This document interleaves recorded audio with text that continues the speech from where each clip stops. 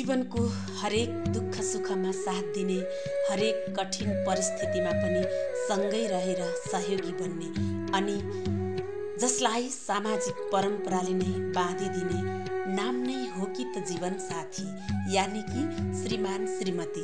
भनिन्छ श्रीमान श्रीमती रथका दुई पाङ्ग्रा हुन्। जीवन सुखमय चलाउन यी दुई पाङ्ग्रा सँगै गुड्नुपर्छ। तर कत्तिको जीवनमा यी पाङ्ग्रा सँगै गुड्छन्, कत्तिको जीवनमा पाङ्ग्रा टुट्छन् पनि। सपना हजारौं हुन्छ, आफूले देख्ने सपना अनि आफूले पूरा गर्ने आफ्नै सपना। म त सपनाको कुरा गर्दैछु, जुन आफ्नो सुन्दर सपनालाई अँध्यारो एउटा कुनामा थुपारेर आफ्नै जीवन सङ्गिनीको सपना र इच्छालाई पूरा गर्न दिनरात मेहनत गरेका एउटा युवक, जहाँ आफ्नो जीवन सङ्गिनीको सपना नै आफ्नो सपना र जीवनको एउटा लक्ष्य बनाएका छन्। आफ्नो सपनालाई एउटा किनारा लगाई श्रीमतीको नर्स पढ्ने र बन्ने सपना पूरा गर्न विगत 5 महिनादेखि काठमाडौँ हात्तीवन 7 दुपाटोको सडकमा सयौं मानिसले लगाएको जुत्ता पालिस गर्दैछन् अनि अलि अलि उद्रिएका जुत्ता चप्पल सिलाउँदैछन्। सर्लाही मलगङ्गा हावाका भरत राम आफूले 12 कक्षा पास गरेका छन्। उनले गाउँका मुखिया ठुलो जात भनिनेका छोरी दिपाली ठाकुरसँग प्रेम विवाह गरेका थिए। आफू तल्लो जात भएको कारण दिपालीका बुवाले काठमाडौँ 7 दुपाटो प्रहरीमा 2 दिन समेत थुनाएका पनि थिए। अन्तर्जातीय विवाहको कारण पछि प्रहरीले थाहा पाएपछि प्रहरीकै सहयोगमा उनी बाहिर निस्केका थिए। अहिलेसम्म पनि दिपालीको माइतीले उनीहरूको विवाहलाई स्वीकार गर्न अझै पनि नसकेको बताउँछन् भरत राम। दिपालीको चाहना पूरा गर्न आफ्नो पढाइलाई बिट मारी दिनरात सडकमा जुत्ता पालिस गरेका छन्। अब छिट्टै उनीहरूको जीवनमा खुसी बनेर पहिलो सन्तानको आगमन पनि हुँदैछ। जीवन साथीलाई नर्स बनाउन आफूले जति मेहनत गर्नुपर्ने भए पनि मेहनत गर्ने उनी बताउँछन्। यो एउटा प्रेमलील जोडी, यो एउटा विवाहित दम्पति जोडी एक उदाहरण बनेको छ र बन्नेछ। आफ्नो सपनालाई टुक्राएर आफ्नो जीवन साथीको सपनालाई आफ्नो सपना ठान्ने यी महान श्रीमान एकपटक सलाम। सँगै हेर्नुहोस् भरत रामसँग गरिएको यो प्रेमलील कुराकानी।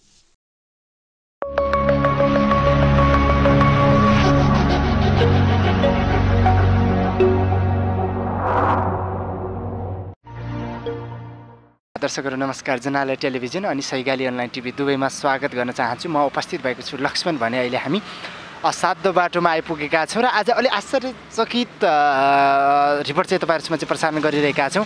सम्भवतः हामीले देखाइरहेका छौँ बाटोमा बसेर हामीले यो रिपोर्ट प्रसारण गरिरहँदा हामीले केही व्यक्तिको लागि सम्मान गर्नुपर्छ अथवा केही व्यक्तिले जसरी समाजमा नमुना बनिरहेका छन् त्यस्ता व्यक्तिको आवाज आज तपाईँहरूसम्म चाहिँ लिएर आउँदैछौँ। आज हामीसँग हुनुहुन्छ भरत राम, जो सर्लाही मलङ्गाको हुनुहुन्छ। उहाँले आफू काठमाडौँको यो ठाउँमा जुत्ता पालिस गरेर आफ्नो श्रीमतीलाई स्टाफ नर्स पढाउँदै हुनुहुन्छ। कतिपयलाई विश्वास नलाग्ला उहाँले यस्तो काम गर्दै हुनुहुन्छ, जसले आफूले 12 पढेर पनि उहाँले आफ्नो श्रीमतीलाई पढाउनैको लागि काठमाडौँको जुत्ता पालिस गरिरहनु भएको छ र उहाँको यो सकारात्मक सोचलाई हामी सम्मान गर्न चाहन्छौँ। र अहिले हामी भरत रामसँग भरतकै काम गरिरहेको यो ठाउँमा छौँ, तपाईँले देख्न सक्नुहुन्छ। र भरत भाइलाई चाहिँ स्वागत गर्न चाहन्छु। भरत राम भाइ हुनुहुन्छ। भरत यहाँलाई स्वागत छ। स्वागत छ। कति वर्षको हुनुहुन्छ तपाईँ? हजुर, कति वर्षको हुनुहुन्छ? 18 वर्ष। 18 वर्ष। श्रीमती चाहिँ? यो पनि 18 वर्ष। उहाँ पनि 18 नै। यति भइरहँदा तपाईँले एउटा कुरा अन्य सञ्चार माध्यममा पनि भन्नुभएको छ कि मैले चाहिँ अन्तर्जातीय बिहे गरेँ भन्नुभएको छ। उहाँको नाम चाहिँ के श्रीमतीको? दिपाली राम छ के। पहिला ठाकुर थियो, अहिले मेरो बिहे भइसकेपछि राम भन्छ कि। भन्नाले उहाँ चाहिँ दिपाली भन्नाले त तपाईँ ठाकुर चाहिँ हुन्छ त? ऊ बुढीहरू मेरो ठाकुर छ, म चाहिँ राम छु कि। मैले त्यो बुझेँ। अनि उहाँको खास नाम चाहिँ दिपाली। हजुर। तपाईँसँग बिहे गरेर चाहिँ राम हुनुभयो। माइती पछाडि के भन्नुभएको छ? अहिलेसम्म स्वीकार्नु भएको छ कि नै? उनी अहिलेसम्म पनि स्वीकारे भयो। कहाँबाट बिहे गर्नुभएको? गाउँबाट भएछ। गाउँबाट? कसरी भयो तपाईँ? लभ परेर बिहे भएको कि पढ्दा पढ्दै भएको कि यतिकै भयो? लभ परेको। लभ परेको। तपाईँ त्यति बेला स्कुलमा पढ्दै हुनुहुन्थ्यो तपाईँ? पढ्दै हुनुहुन्थ्यो। त +2 गरेर बिहे गर्नुभएको थियो, कतिमा पढ्दाखेरि बिहे गर्नुभएको? 12मा जाँदाखेरि नै यस्तो भयो। 12मा जाँदाखेरि बिहे गर्नुभयो। अनि अहिले चाहिँ श्रीमतीलाई स्टाफ नर्स पढाउँदै हुनुहुन्छ भने? अब पढाउँछु के। तपाईँले यो काम गरेर नै पढाउँदै हुनुहुन्छ होइन? अनि यहाँ चाहिँ काठमाडौँमा जुत्ता पालिस गर्ने सोच अथवा +2 पढेको विद्यार्थीलाई कसरी सोच आयो? विचार चाहिँ कसरी आयो? पहिला पनि गर्नु भएन पहिला चाहिँ? के यो कामहरू अब हामीहरू खास गरी पेसै नै यस्तो छ। जातिताको आधारले राम्रले यस्तो गर्छ भन्ने। अनि यहाँ चाहिँ पहिला बुवा पनि बस्नुहुन्थ्यो भन्ने छ। त्यो पारी चोकमा अहिले पनि बसेर पनि बस्दै हुनुहुन्छ? हजुर चोकमै हुनुहुन्छ? चोकको पाल्नुपर्टि हो? हजुर लगनखाल जाने बाटोमा? ए भनेपछि यहाँ यति समय तपाईँले जसरी आफ्नो श्रीमतीको लागि दुःख गर्दै हुनुहुन्छ होइन, काठमाडौँको कोठा भाडा तिरेर तरकारी किनेर खानुपर्छ, काठमाडौँ खर्च यही लियो, तपाईँले यो काम गरे बाबत दिनमा कति पैसा कमाउनुहुन्छ? 1000, 1200, 1500 यस्तै हुन्छ। खर्च धेरै हुँदैन, मात्र पानी लाउनु पर्छ, तरकारी किन्नु पर्छ, बस यही हुन्छ। अनि कोठा भाडा श्रीमतीलाई अहिले हाम्रो खर्च पठाइराख्नु भएको छ? हो पठाइरहेको छु। श्रीमतीलाई त पठाउँदैन, आमालाई पठाउँछ, आमाले फेरि दिइहाल्छ। सिधा पठाउनुहुन्न? ए बिहे गरेको भनेपछि तपाईँ 12मा पढ्दाखेरि भने कति समय भयो अहिले चाहिँ बिहे गरेको? सालभर जति भइसक्यो। 1 साल जस्तो भइसक्यो। ससुराली जानु नै भएको छैन? उहाँले चाहिँ त मैले सुनेको चाहिँ यहाँ चाहिँ तपाईँले साध्य बाटो पुलिस कहाँ पनि तपाईँले 1-2 दिन राख्यो भन्ने पनि सुनेको थिएँ। हजुर त्यही अब उसको बुवाले भन्छ कि योसँग यो केटासँग नगर्ने, बिहे गर्नु दिने, त्यसै कारणले भयो त्यो। के दलित भनेर?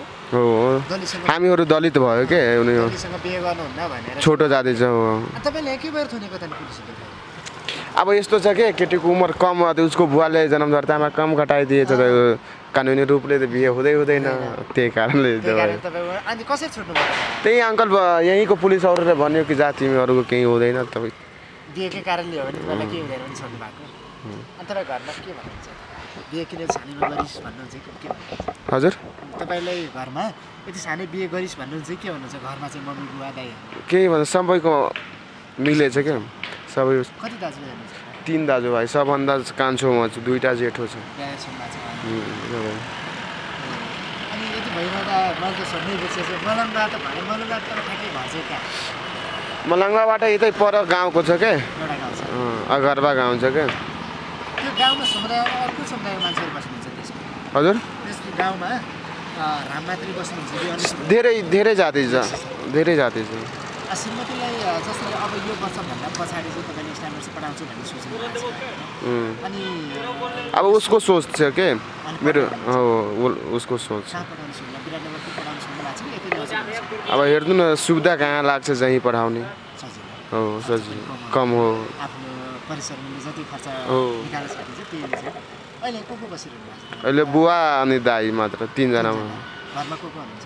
घरमा आमा बुवा त छैन, बुवा चाहिँ भाउजूहरू छ, दाइ छ एउटा, अनि एउटा माइलो दाइ छ।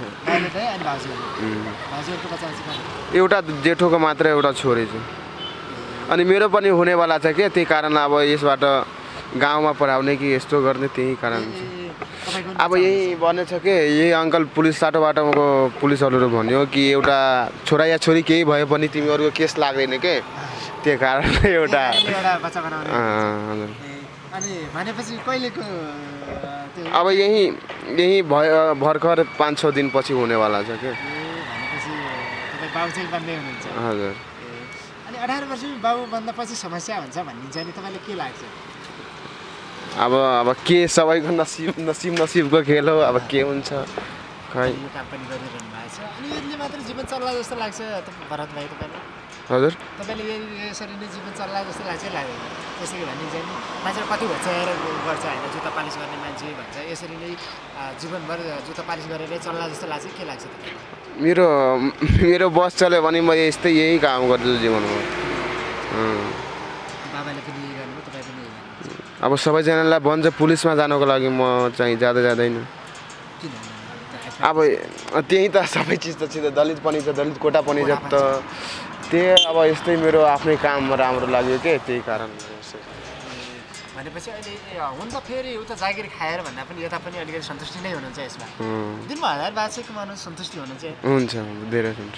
आज ठिकै भएछ भन्ने लाग्छ कि कस्तो लाग्छ लाग्छ श्रीमतीलाई चाहिँ यता लिएर पढाउँदै हुनुहुन्छ त्यसो ओहो यतै भए पनि जता भए पनि लिएर पढाउँदै हुनुहुन्छ यो काम गरे बापत मान्छेहरूले हेर्ने दृष्टिकोण अलिक फरक हुन्छ अथवा मान्छेले के भन्छ तपाईँलाई के लाग्छ मान्छेहरू हेर्ने मान्छे अब आफ्नो सबैको आफ्नो सोच जे बनोस् म आफ्नै काममा लाग्नु त्यही नै छ तपाईँले जे भन्नेले जे सुन्नुहुन्छ भनेपछि मा चाहिँ भन्नुहुन्छ ओके ठिक छ तपाईँले जुन तरिकाले समाजमा भएका व्यक्तिको लागि नमुना काम अथवा राम्रो काम गर्ने हुनुहुन्छ श्रीमतीलाई कुन तरिकाले पढाउनु सक्नुहुन्छ पढाउनुहोस् र आफूले जुन काम गरिरहनु भएको छ गर्नुहोस् समुदाय र समाजको पछाडि दौड्ने हो भने एकदमै गाह्रो एकदमै त्यो अवस्थाबाट टाढा हुन सकिन्न होइन पक्कै पनि जसरी तपाईँले यो काम गरिरहनु भएको छ तपाईँलाई धेरै धेरै धन्यवाद दिन चाहन्छु पक्कै पनि भरत भाइको बच्चा पनि हुँदै रहेछ अनि जसरी हामीले उहाँसँग कुरा गरेका छौँ हामी काम उहाँले चाहिँ यो काम गरिरहेको ठाउँमा चाहिँ छौँ पक्कै पनि आफूले उहाँको सम्मानका लागि भए पनि आफ्नो सक्दो साथ पनि सहयोग पनि गरिदिनु होला भन्ने विश्वासको साथ क्यामेरामा दिनेशको साथ म लक्ष्मी बिदा हुने अनुमति चाहन्छु नमस्कार